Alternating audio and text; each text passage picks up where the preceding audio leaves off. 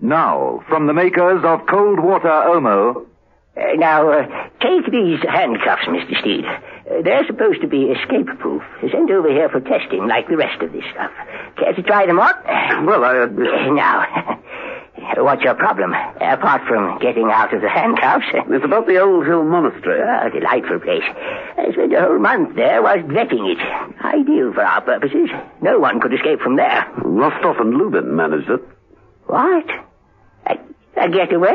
Got away. That's why I'm here. Yes, impossible. It's escape-proof. Escape-proof? Like these handcuffs? John Steed looked keenly at Professor Dodge as he slipped out of the handcuffs and threw them on the desk. Oh, this is dreadful. My reputation is at stake. I shall inspect the whole of Old Hill Monastery from top to bottom, right now.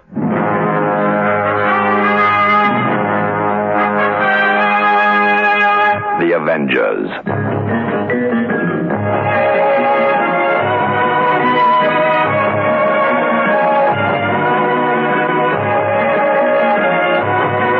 John Steed and Emma Peel, The Avengers.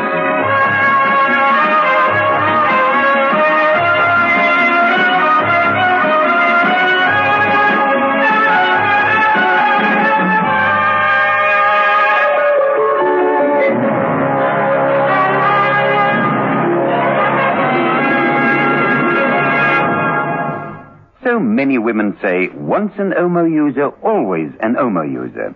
Because there's just no dirt that can stand up to the cleaning power of cold water Omo. It solves Mrs. Sutherland's washing problems for her. Very dirty oil or grease marks. If you use cold water Omo, there's no trouble at all. It comes out very, very easily indeed. There's no washing problem too difficult for cold water Omo. Over 1 million South African housewives have proved it. Day in, night out, been only a woman, perfectly groomed, sweetly perfumed. Now you can choose from Vinolia's 5 new classic fragrances.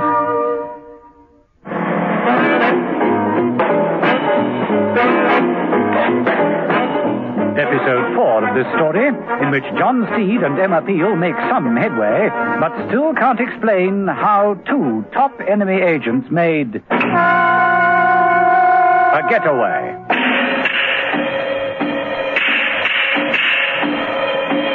Two of John Steed's best friends, both top British Secret Service agents, had been killed. They had met their deaths shortly after the escape of 2 foreign spies from the prison known as Old Hill Monastery. The escapes had been planned at different times, but were both carried out in a most mysterious manner. The prisoners, pursued and hemmed in by guards, had simply disappeared. Steed had consulted Professor Dodge, who had designed the monastery's security system, and sent Mrs. Peel to the ministry to check up on the personal habits of the 3 spies, Rostov and Lubin, who had made the escape, and Esdorf, the remaining and most dangerous agent, who swore he would also escape, and once free, would kill John Steed. Mrs. Peel asked for files on the 3 enemy agents. Here you are, Mrs. Peel. The files on Rostov, Lubin, and Ersdorf. Oh, thank you, Mr. Peters. Now, will you excuse me? It's feeding time. Lunch already? Early, isn't it? I believe in feeding at short intervals, every 25 minutes. Pardon? Delicious little ant eggs. And eggs? Oh, I often throw in a beetle or 2, for hors d'oeuvres, so to speak. Oh, it's not for me, silly, it's for them. Peters, with a nonchalant wave of the hand, indicated a glass tank. Look at them, the little dears. Here, come and have some ant eggs. Mrs. Peel stared, somewhat mystified, at the glass tank. It seemed to contain only rocks and plants. Shouldn't they have some water in there? They hardly ever drink. I meant to swim in. Lizards hardly swim. Mrs. Peel, they bask. That's the word, bask. Oh, I see. Well, I don't see. I don't see any of them. Oh, they're somewhere. They will hide away, but they are in there somewhere. Are you sure? Oh, well, of course I'm sure. That is, of course. Popsy, Alfred, Sidney, show yourselves, you naughty creatures. Popsy, come and have an ant egg. Mrs. Peel turned away with an amused smile and picked up the files. She opened them, selected several papers and photographs. Clipped to one of the photographs was a piece of paper. What's this, Mr. Peters? Alfred, where are you? What's that? Oh, you may well ask. Peters looked at the piece of paper, which had written upon it, CX, VIII, VI, XXV. I am asking. Roman numerals. Well, yes, that had occurred to me. But why with the files? We found a copy of that number in the sole of each man's shoe. Rostov, Lubin, and Esdorf all carried this number? Yes. It's obviously a code, but we've never been able to break it. Julius Caesar's birthday. What? Are you sure? A joke, Mr. Peters. Oh, a joke. A joke. May I keep this for a while? Certainly. And if you decipher it, you will let us know, won't you? Oh, I shall, never fear. Bye, Mr. Peters. Goodbye, Mrs. Beale. Now, where are you, my little pet? Alfred? Popsy?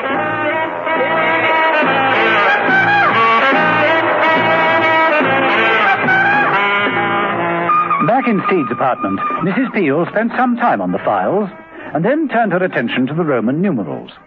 She picked up one of Steed's books, Advanced Code Breaking. Couldn't even understand the first sentence and threw the book down. On the table were the personal possessions taken from Lubin's cell after he'd escaped.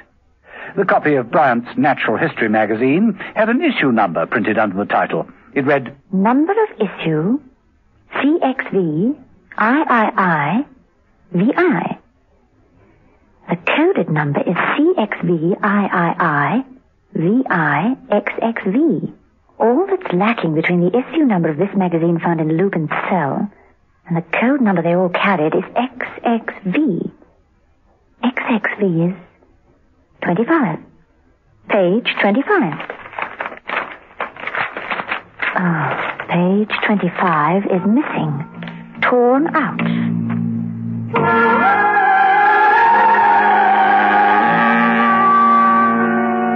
It didn't take Mrs. Peel long to find out the telephone number of Bryant's Natural History magazine. She got through at once and demanded to speak to the editor. Bryant's Natural History magazine, Cedric Bryant speaking. Mrs. Emma Peel speaking from MI5. Important. We want to get hold of a back copy of your magazine. Which issue do you want? Well, I'm not attempting the translation. Issue CXV, III, VI. The special reptile issue. Oh, yes. Well, there's no problem there. But well, we have several copies left. I'm sure I can find you one. Just hold on a moment. You're on my desk. I think I have... No!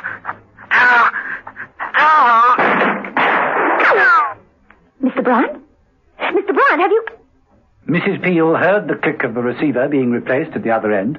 She slammed down the receiver into its cradle and ran out of Steed's apartment, heading for her car.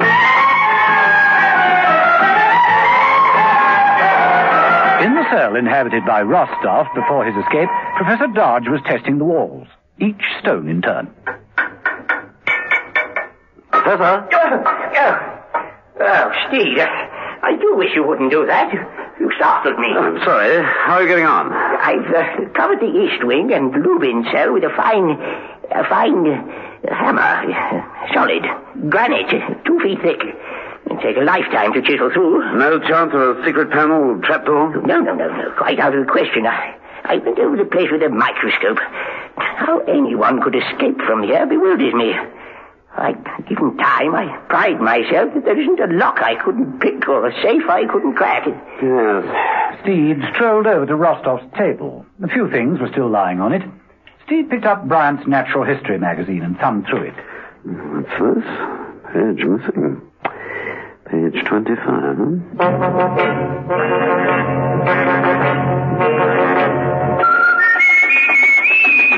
Mrs. Peel had found the offices of Bryant's Natural History magazine and was mounting the stairs, while inside the office, Lubin was making sure of a few things. This should stop any further investigation. Nothing important is left. All the papers burned in the metal waste paper basket. Lubin stopped as Mrs. Peel's footsteps came along the corridor. She tried the door. It was locked. Lubin faded back into the shadows. Mrs. Peel had never let a locked door stop her in her life. Lubin, in the shadows, pulled up the hood of his duffel coat and remained in hiding. Mrs. Peel, smelling the burning papers, advanced cautiously to the wastepaper basket. It was then that she saw Cedric Bryant's body lying by the desk. She moved over, knelt beside him, and turned him over. Let's see. Dead, all right. What's this? Beneath the dead man was a copy of a magazine. The Special Reptile issue. She picked it up, but a voice behind her said, I'll take that. Certainly. Mrs. Peel chopped the gun from Lubin's fist. He threw her across the room. Mrs. Peel fell heavily. Lubin plunged forward. Mrs. Peel scrambled to her feet and sidestepped. Lubin, unable to stop, tore forward and crashed through the plate glass window. Mrs. Peel hurried to the window and looked down. There was no one there. A few minutes later, she noticed a small van drive away. The van carried a name, Magnus Importing Co. Otherwise, the street was deserted, and the pavement empty.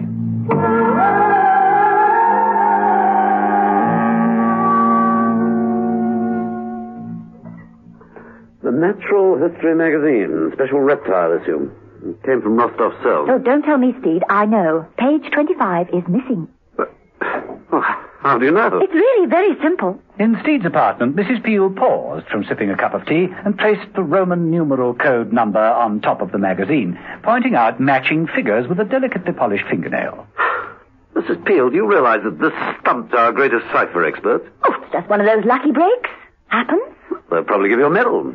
They might even make you a dame. Wouldn't it sound rather vulgar? Dame Mrs. Emma Peel? Oh, Mrs. Peel, nothing you wear, not even a name, could be vulgar. So you went to Bryant's place and found him dead? And Lubin went straight through the window and disappeared. With the last remaining complete copy of the magazine? Oh, no.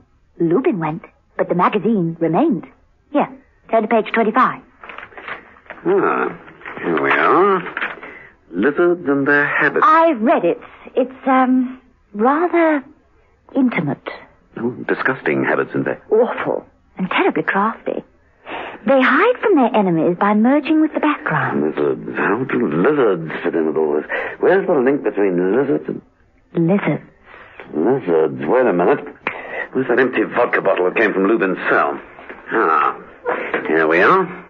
Just look at that label. Lizard vodka. Full strength.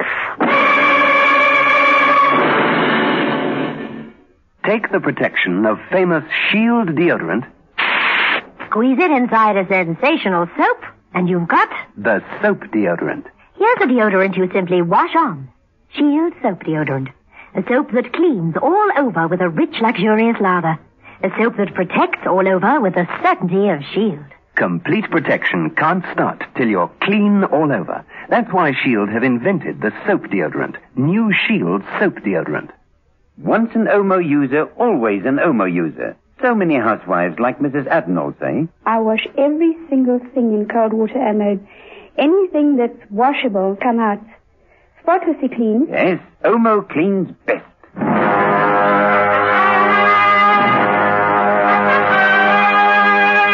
The Avengers.